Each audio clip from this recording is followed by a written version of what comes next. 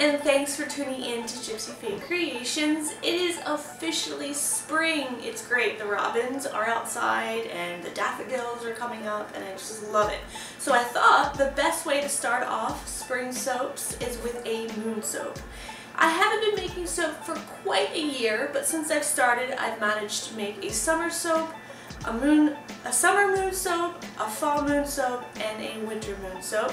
And I thought, why not come full circle and make a spring moon soap. So let's get started.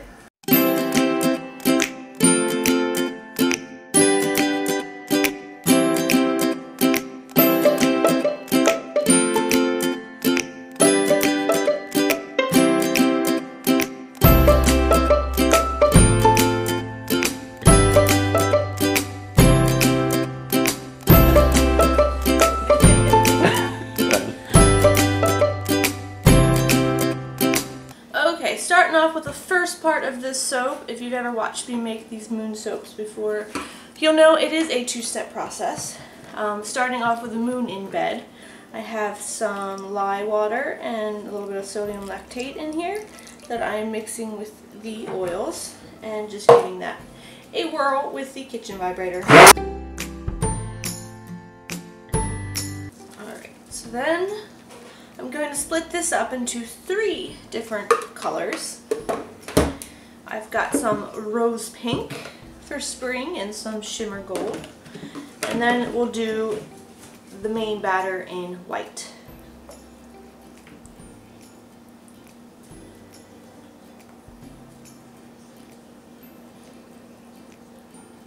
Now there's not a lot of soap batter that goes into this, just because it is a very small embed for a moon. And I'm going to start with white. Hello. I've got some titanium dioxide, throw that in there. And then I always like to use a little bit of snowflake sparkle from Brambleberry to add a little sparkle to it. And we'll start with that. So as awesome as this soap is for me, you know, cutting into it, having it look like a moon and the swirlies and the colors and all that, it is like my least favorite soap to make because it takes more than one day to make it and it's a pain in the butt. It really is. But I just enjoy the outcome of it so much that I'm probably going to just keep making them for every season.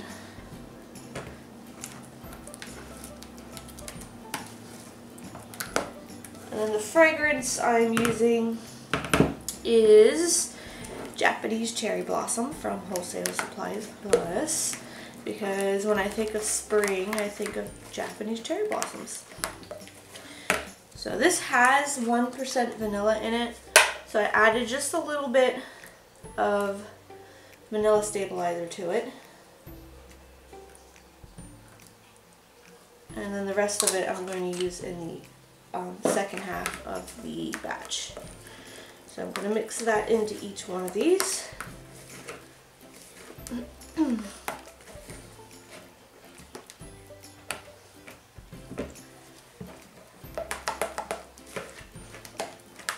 then what I usually do is a drop swirl, or no, in the pot swirl, and then pour it into the PVC pipe I have lined with parchment paper. Alright.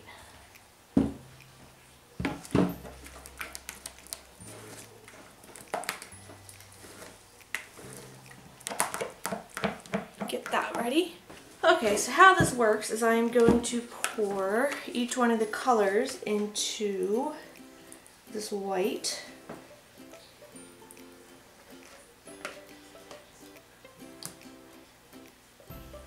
And scrape that out.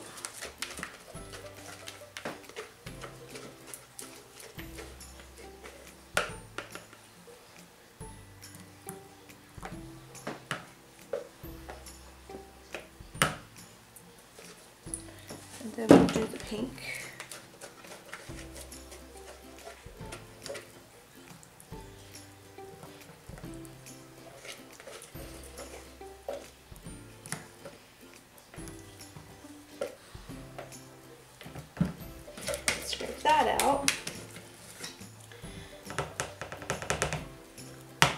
And then I have a PVC pipe as the embed mold. Another reason why I'm not a huge fan of making this soap is because I haven't mastered the whole technique with the PVC pipe. So I've lined it with some parchment paper. It can be a little difficult to get out sometimes, but I do my best. Alright, so I just give that a little swirl with my spatula, and then I'm going to pour it into the PVC pipe.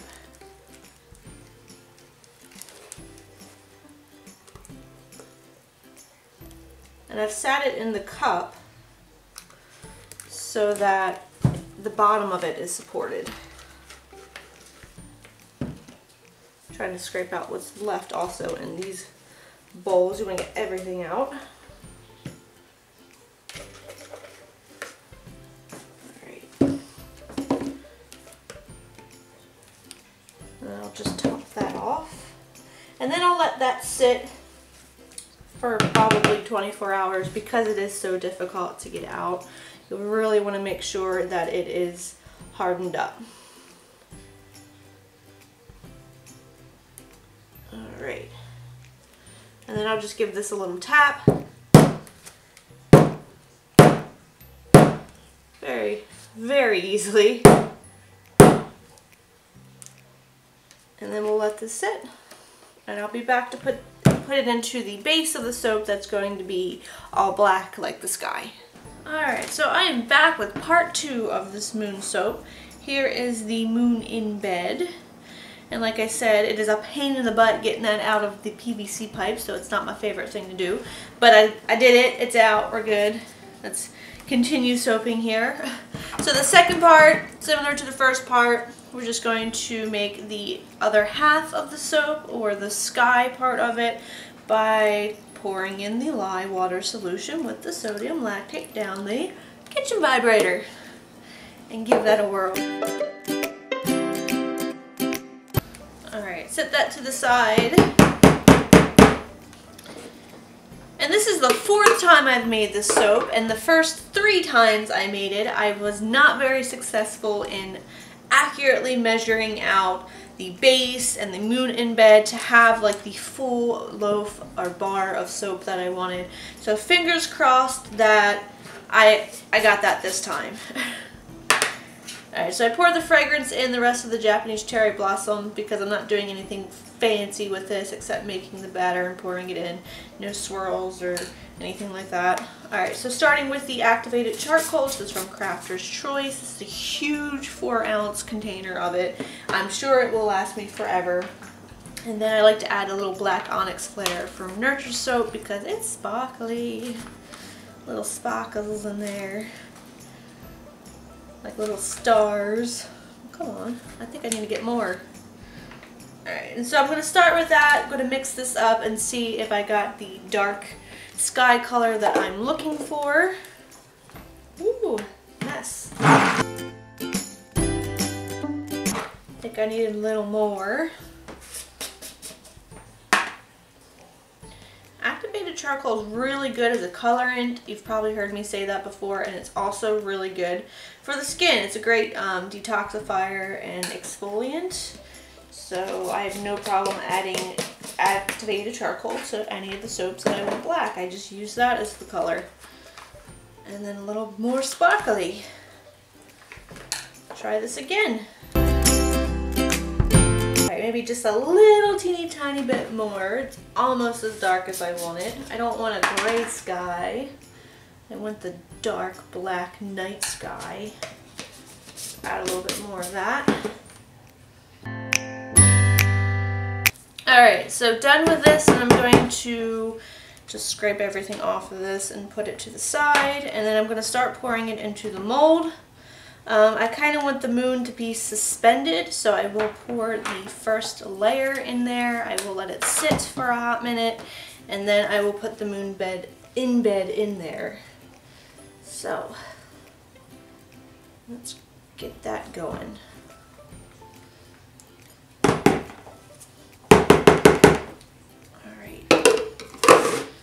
Get you in for a closer look too. So I'm going to start by pouring just the bottom layer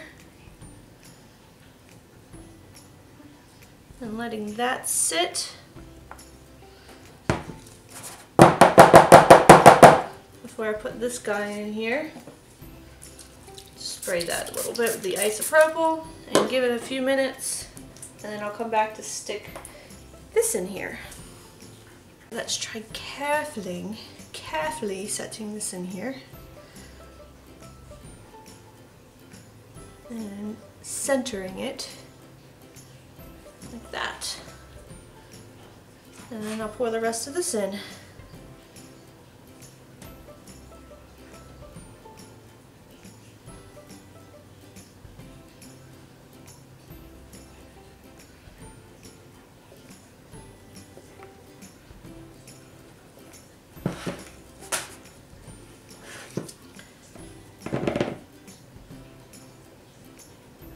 I actually did it right this time. I might even have a little bit of extra that I can make something else out of the black soap with. So, better too much than too little. I'm just going to give that a little tap.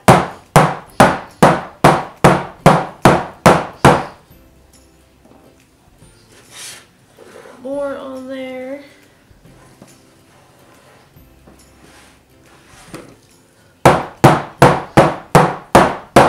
And then I'm going to go get the icing together so that I can make the clouds. And then for the spring version of this moon soap, I've got some little pink flowers that are supposed to be cherry blossoms, and then some stars. So let me go get the top ready and I'll be back. Back with the icing, the cloud icing, fluffy, creamy, cloud looking icing. If you guys are interested in that recipe, there is a video you can watch where I showed you my secret recipe. And there's no rhyme or reason to how I'm putting this on. I just kind of want it to look like clouds, so I'm just like smushing it on there. And if I push down into the bottom layer, that's great too, because then it looks more like a cloud in the sky than just like sitting on top of a straight loaf of soap. So kind of going for that look. And then I'm just going to keep going with that. And it actually looks like clouds, I think.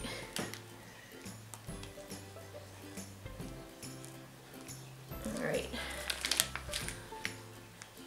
So if you guys have been watching, you'll know that I am from Baltimore, Maryland, and that is near DC. And I'm ashamed to say that I've never seen real cherry blossoms. I've never gone to DC to see the Japanese cherry blossoms. DC is just kind of, I went there for the zoo. I think I've probably done like a field trip way back in the day for school. I've never really been one to want to go visit DC. Like just driving and trying to get around it, not my cup of tea. But maybe one day I'll get to go see the Japanese cherry blossoms and tell you guys all about it. But for now, I'll just look at pictures and make pretty soaps that are inspired by them. I know that's a thing. Like a lot of people will travel to DC just for that, but I'm not really into that. I'm also not very into politics, so when I think of DC, that's what I think of, like the White House and things, presidents, and again, no interest. Alright, so I'm going to keep going here.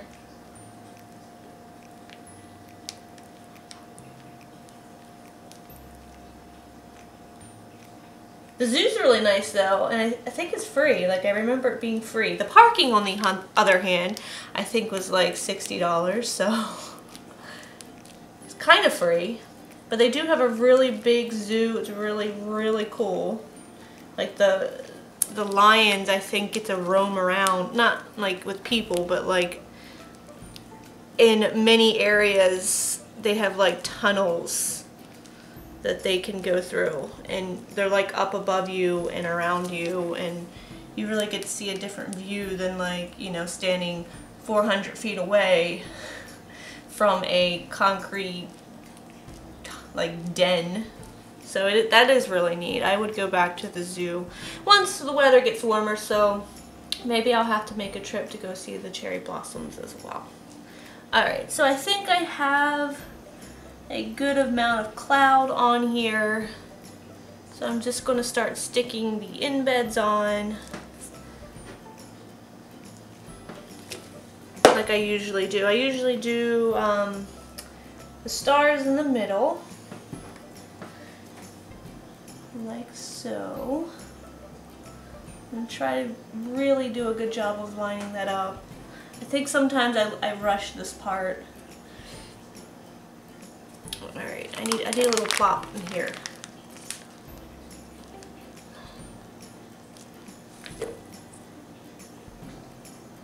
There we go. Taking my time. I think. Now I'm just like being OCD about it. I don't know.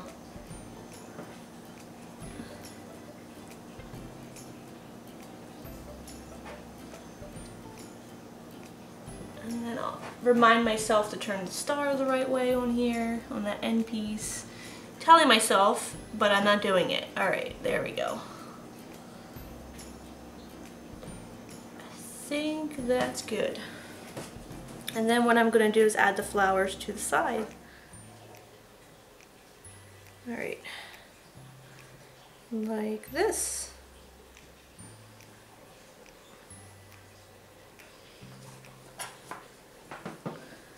And I will leave the link for these molds down below. This was a fondant tool that I used to make these with soap dough.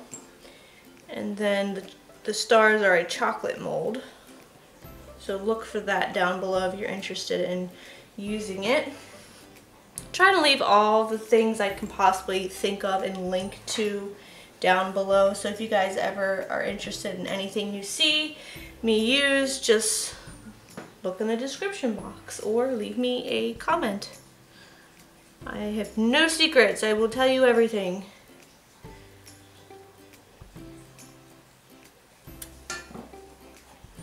Try not to break these because I've already broken one, and I'm hoping I was smart and made an extra, but I don't think I did. Nope. So I've got a little broken guy here,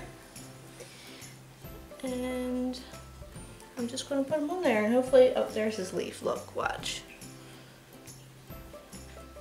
Fixed. Alright, so then I'm going to top this off with some snowflake sparkle.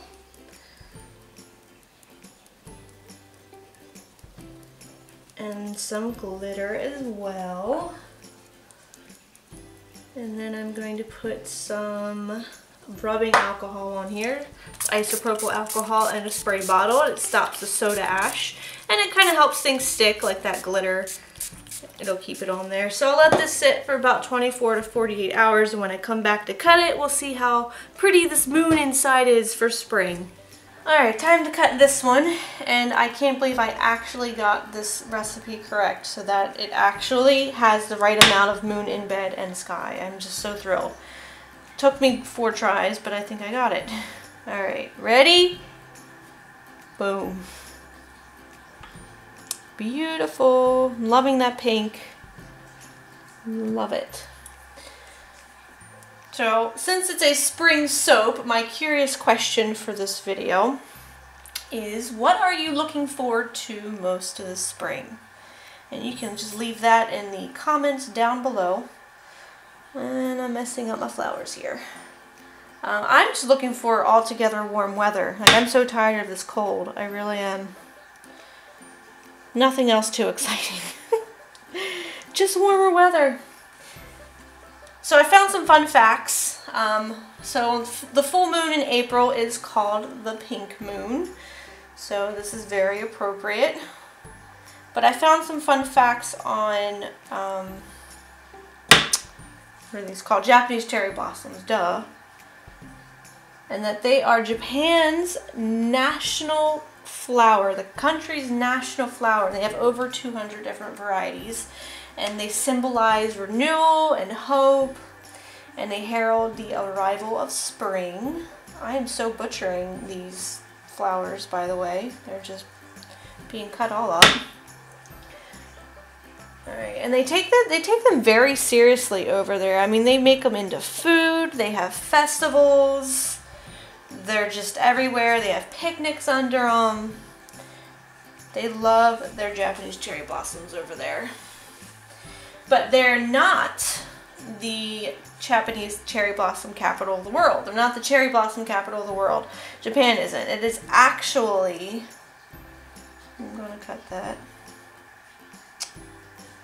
It is actually Georgia in the US, which I never would have thought that. I just love it. I just absolutely love this. Like, I want to make a whole bunch more, but I know they're a pain in the butt. And then the Japanese cherry blossoms that are in DC actually were given to us in, I'm having trouble here, can you tell? I think I jinxed myself. I just went and like patted myself on the back for this awesome soap, and then I just butchered it. Where was I? They were given to us in 1915 from Japan as a token of like friendship and goodwill, and in return we gave them dogwoods. So there's your fun facts for the day. Even though I'm just messing mine up so bad. Well, the inside looks good. I have to work on the outside. Maybe if I like made them, I don't know, push them in more. I don't know. But you get the point. The moon's pretty. It's all about the moon, right? See, look at this. Alright, guys. I hope you enjoyed this video. If you did, please give it a thumbs up. If you're new to the channel, don't forget to subscribe. Leave me any questions or comments down below. And until next time, smell you later.